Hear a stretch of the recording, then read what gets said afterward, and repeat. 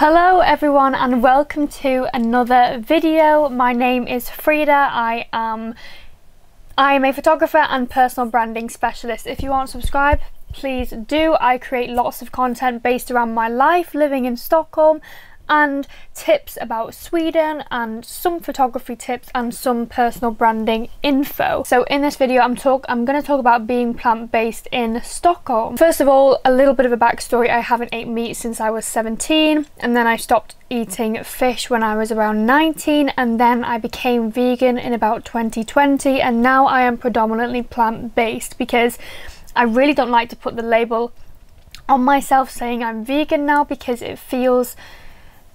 I feel like some aspects of my life aren't completely vegan. For example, I bought a leather purse wallet thing when I was away with a friend in Turkey.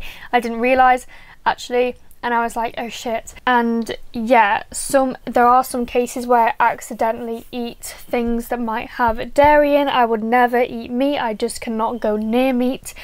Well, that's a bit of an exaggeration, but I can't eat meat. Like, that's something I can't imagine. It's been a bit too long for that. I'm not about that life. So I am plant-based. Anyway, so I'm going to talk about this video and what it's like being plant-based in Stockholm, whether it is easy, whether it's challenging, and my favourite lunch places to go for plant-based meals. So first of all, I'm going to say it's easy. It's really, really easy to be plant-based in Stockholm, and I personally feel that a lot of countries inside the EU are very accessible when it comes to being plant-based. Although in Sweden they eat a lot of fish, meat and eggs, that is a huge part of the Swedish diet. It's really not hard to be vegan, to be plant-based, to get those veggies in and get the vegan alternatives if that is what you like to eat as well. So yeah, you will find that when you come here, people love their fish, they love their prawns, their crayfish, and people love their meat and they love eggs, caviar, things like that.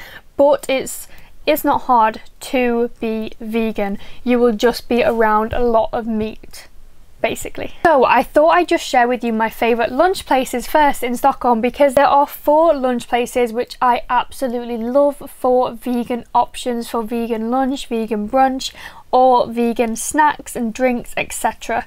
So the first one is Holy Greens. Holy Greens is a salad bar which I adore. I adore a salad, like, I'm not gonna lie. It's not like it's just leaves, and I used to think a salad was just leaves. Holy Greens is not like that. They have so many variations of salads. Not all of them are vegan, of course, but there are vegan options and you can just substitute whatever. They have vegan meats, or they just have vegetables, or they have salad bowls with chicken, you can just remove the chicken, etc. It's really, really accessible, and the salads just have so much flavour, and it's really not a high price point either. You spend about 120 crowns on a salad and it's really, really yummy. A really nice lunch that's going to give you more energy. That is one of my favourite places to go if I want to get a takeaway lunch, or if I want to eat in. It's still a really nice vibe. So that first one is Holy Greens. My second one is Body Buddy. I absolutely adore Body Buddy. I do actually work part-time in Body Buddy, but I am not biased. Am I biased? Maybe a little bit, but like, honestly, the food there is amazing. Even if you aren't vegan, then they have lots of options, but if you are vegan, they have so many options, and they have lots of like fika things, and they have drinks, and they have the most delicious vegan salads and vegan like dessert things. So Body Buddy, and it's really, really pretty. And if you are like me and you like working in cafes, then Body Buddy is the place. They also have lots of breakfast options like overnight oats, chia pudding and coconut yogurt, things like that. So it's nice to go there for breakfast, or you can go for lunch, or you can go for breakfast and lunch. That's like a great day when you're just working and you need breakfast and lunch. The third one I love is Kale and Crave. Kale and Crave is a salad place. I'm pretty sure they like only do salads, but the salads that they do are next level. They are so special, so they are a bit more bougie, I guess. The prices are a bit higher, but the salads are amazing. So it's more like a, you know, if you want to go with a friend and have a really nice lunch, then Kale and Crave is amazing, and they do really nice vegan salads. And then my fourth and final lunch place is Mahalo. Mahalo is completely vegan. They also do brunch. They do these amazing vegan pancakes.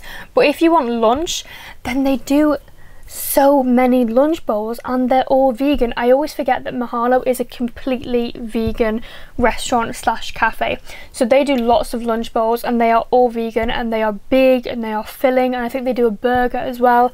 So it's a great place to go for lunch, for brunch, for with friends, on your own, to work. It's a really nice vibe, and that is my 4th lunch place if you are plant-based or vegan in Stockholm. And now I thought I'd just touch on a little bit of the food shopping here. So if you are plant-based in Stockholm and you are living here and you want to go food shopping, then there is so much variety. So they have all the milks and all the yogurts, way more than we had in the UK. I actually think the big food shops here have more plant-based alternatives than we had in the UK, especially when it comes to the milks and the yogurts and even like the freezer things.